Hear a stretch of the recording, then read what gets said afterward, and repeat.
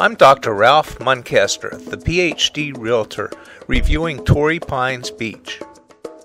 Torrey Pines State Beach is ranked number 16. It's a somewhat large, very nice beach, but since it's quite flat and low, it does shrink at high tide.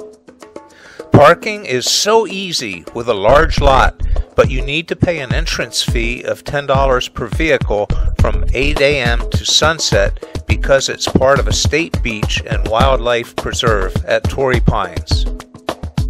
There are nice restrooms and showers, but understandably nothing else.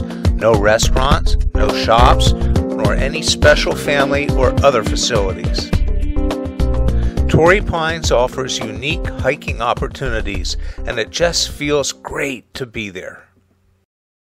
Please call me for any real estate needs and use my accurate website to search for homes just like a realtor.